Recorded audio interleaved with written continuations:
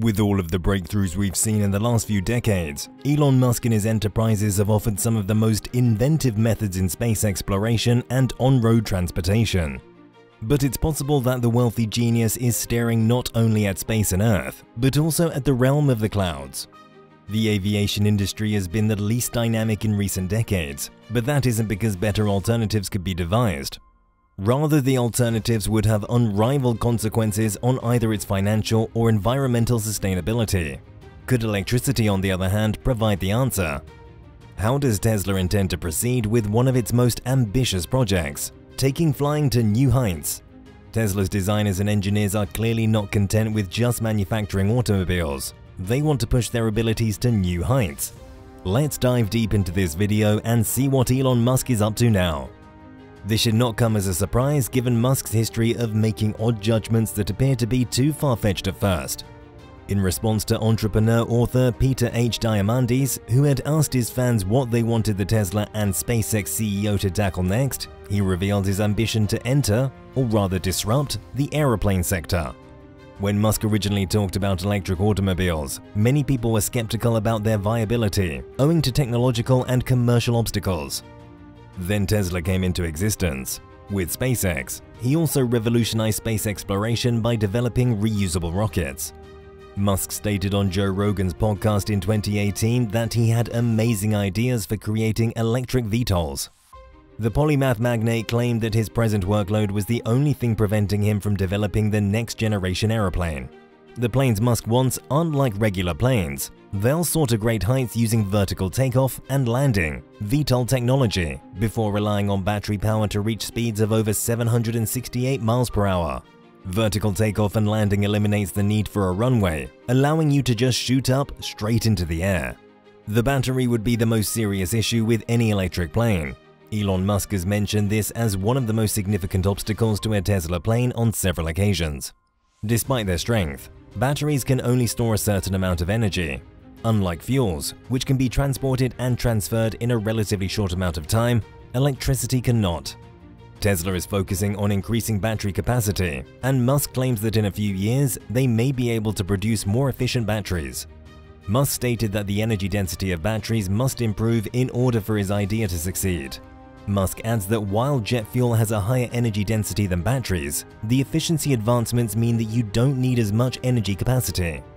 While Jet A, kerosene, has a higher energy density than lithium-ion, electric motors are lighter and better at converting stored energy to motion than combustion engines. When he announced his idea for an electric VTOL aircraft, Musk projected that lithium-ion batteries would need to attain a 400 watt-hour per kilogram energy density in order for batteries to outperform kerosene and his electric aircraft to be profitable. Battery cells with high cycles now have an energy density of around 300 watt-hours per kilogram.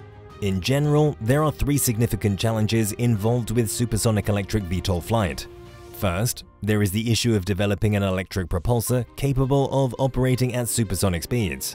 Then there's the issue of constructing batteries that have both the specific energy and specific power required for supersonic cruise and vertical takeoffs and landings. Finally, there's the issue of fitting everything inside a supersonic aircraft. Then there's the reality that aircraft aren't permitted to make pit brakes. Even if your Tesla car's battery is fully charged, you may need to make a stop or two on a cross-country road trip. Imagine being able to soar hundreds of feet in the air over nations on a single foot. Fortunately, some businesses are working on ways to make batteries more efficient without increasing their size, which should come as a comfort to those anticipating the Tesla plan.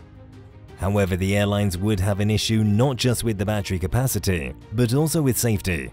Multiple safety devices may be installed in a plane's fuel tanks to ensure that they are not destroyed, and even if they are, procedures can be taken to mitigate the severity of the damage. However, because the electric plane is still in its infancy, there is just insufficient research and certification to give a safety mechanism if the battery fails. It's also a lot more expensive to check for flaws in the batteries on a regular basis than it is to inspect the gasoline pipes on a standard basis.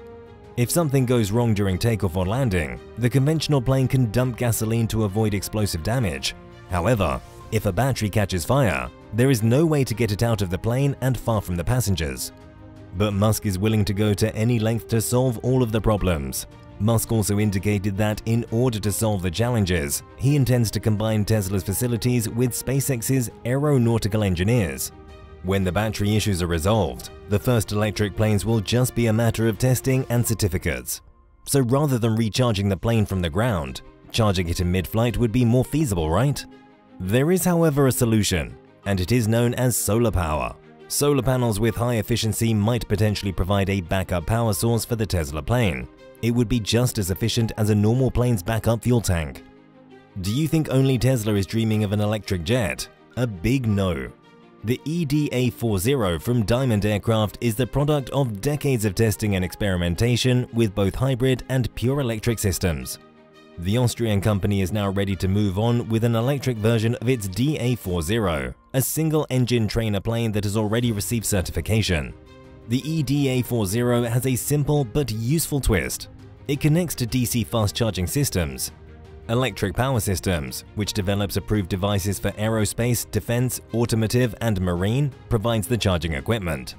The EDA-40 would be the first electric plane with just this charging option that has been Part 23 certified by the FAA and Europe's aviation safety regulator, EASA.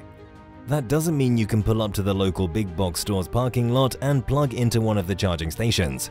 However, you could theoretically do so. It won't take long to locate a legal charging outlet at an airport. The final version of the EDA-40, according to Diamond, will recharge in around 20 minutes and provide up to 90 minutes of flight time due to its air-cooled Safran Engineers 100 electric motor, which produces a maximum of 130 kilowatts and has an integrated controller.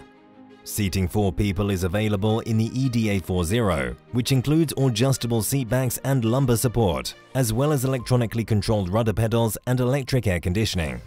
The G1000 NXI flight deck is used in the all-glass cockpit, and an optional GFC 700 automatic flight control system is available for safety, while the all-composite airframe doubles as a roll cage in the event of an emergency.